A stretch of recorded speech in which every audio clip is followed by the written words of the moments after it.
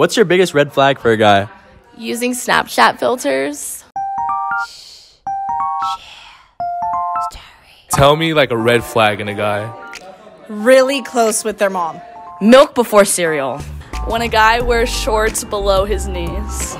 Using too many emojis when you text. Mommy attachment problem. He has a SoundCloud. Like really close, like too close. Mommy issues, boys.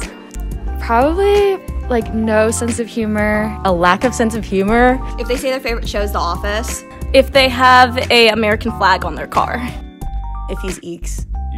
Oh no. Probably glorifying alcoholism. If he's holding a picture of a fish. Fish pics.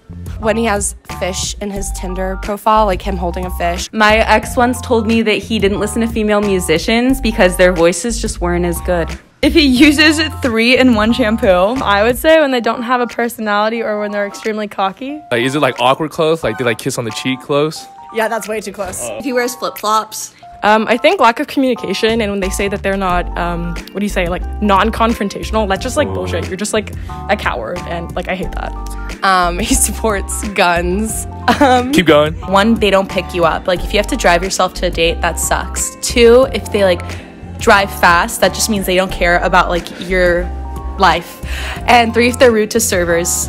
Ooh. Biggest red flag. He's a poli-sci student. Oh, keep going. If he calls women females. He's a Republican.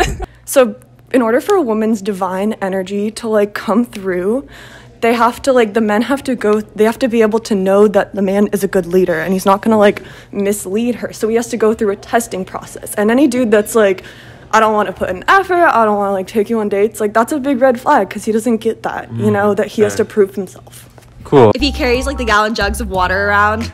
I think little things, if they don't have manners, saying please and thank you, opening doors, like the little things go a long way. Living in 2722. What's that? SAE's house. And if he's a Cancer. Ooh, sorry to all the cancers out there. I think it's guys who wear shirts like that.